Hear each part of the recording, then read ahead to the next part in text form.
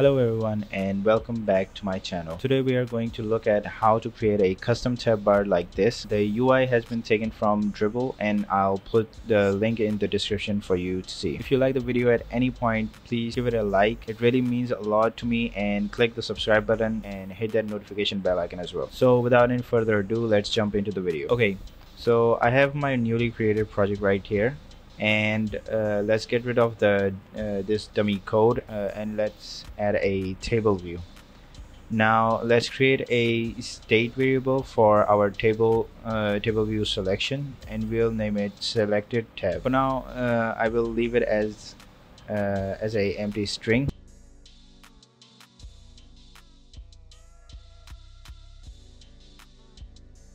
Now I don't want to call this file content view. Instead, let's call it custom tab view.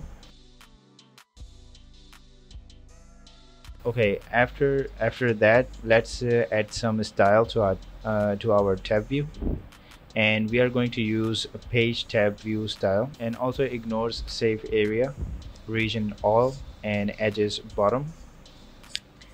Now this will not preview anything right now because there is no view inside the table view, and also we haven't created our custom tab bar, so let's do that now. But even before that, we need icons for our custom tab bar, and I am using SF Pro symbols for this. So now inside our edge stack we'll have a for each loop to loop through the tabs array.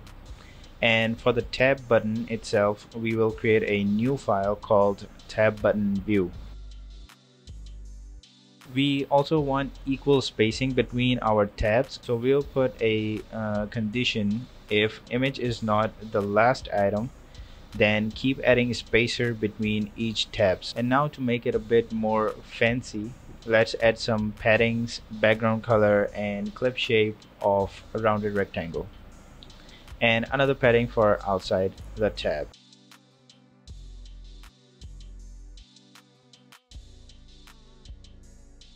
Also, we want to hover over the content, so let's put all of this inside the inside a Z stack.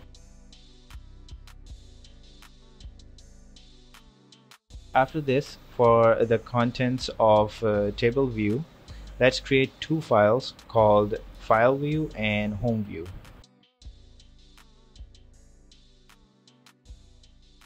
And give them tags from the tabs array.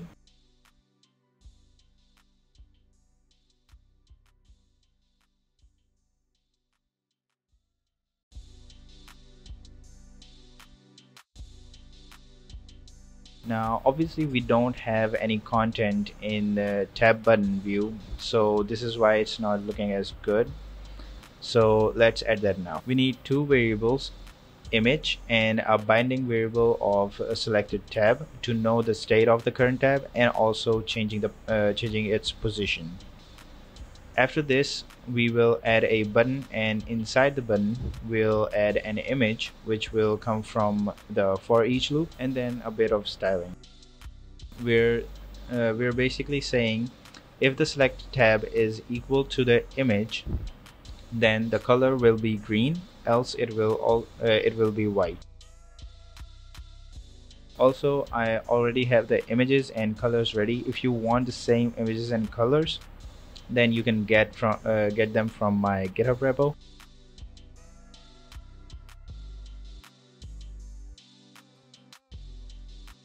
Now if we run the app, everything is working except the buttons are not changing the color on click. That is because we need to add this in our buttons actions.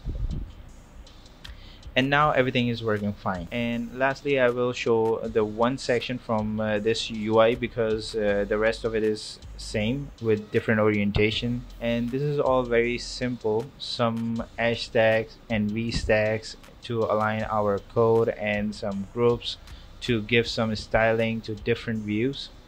The rest of it you can follow along, and there is no need for explanation as it is like pretty basic UI stuff. However, if you guys have any issues regarding this, you can always leave a comment down below, and if you guys want me to create a tutorial for basic SwiftUI, please let me know, and then I'll create a series for it.